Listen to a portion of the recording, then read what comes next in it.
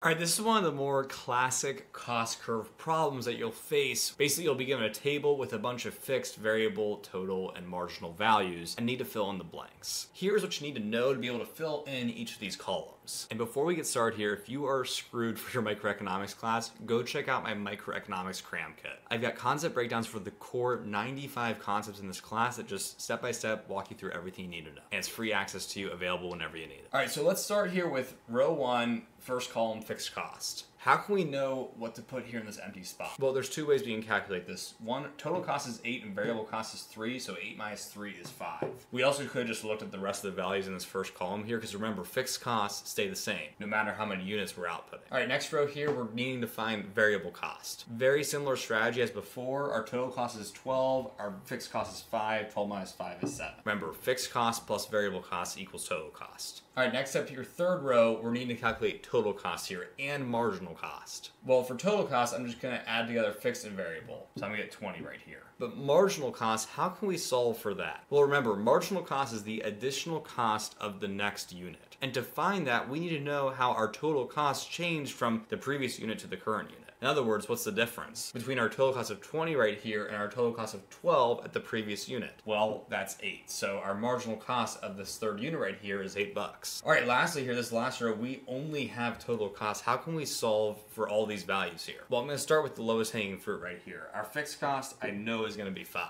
And then from there, I'm going to say, okay, well, 30 minus 5, that's going to be 25. And then to finish this off here, marginal cost, remember, that's all about the change in total cost here. So I'm going to do 30 minus 20 equals 10. I'm going to do another video like this one, except the table is going to have average cost values. So that works a little bit different, but the same principles still apply. So make sure to stay tuned for that and comment if you have any more questions about microeconomics that you'd like me to answer.